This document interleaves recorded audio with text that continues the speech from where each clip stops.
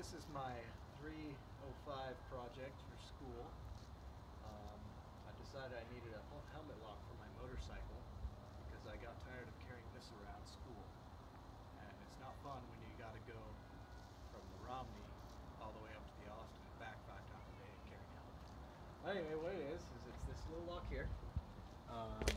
What I did was I made it RFID control. So if you ever seen the newer hotels, they have the key card that you just tap the door with. So here's the key card right here. And under this plastic piece here, there's a sensor that senses this card. So the card is the user input, and then the sensor senses it, sends a code to the microcontroller, the Arduino, which I put under the seat, and the servo has a little actuator in it. What I did have was this screen here. I had it so I could do diagnostics on it. It would tell me when it had read a card, read a code, but I plugged it into the wrong voltage and it fried, so it doesn't work anymore. But that was just for diagnostic purposes. Sadly, I won't be able to show it in the video.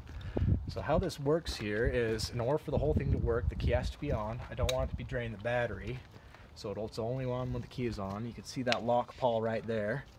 And I have my sensor right up under this plastic right here. So what happens is if you want to go ahead and go on the lock pawl again, I'll do the card up to the plastic and you kind of see that opening in there and then closing like that. So what we do, just got my helmet here to better demonstrate it,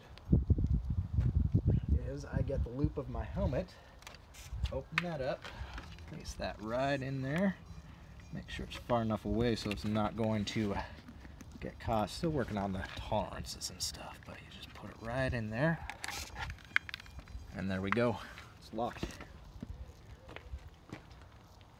Then to take it off, you just do the same thing in reverse, pull that, and there it is. And that's my project.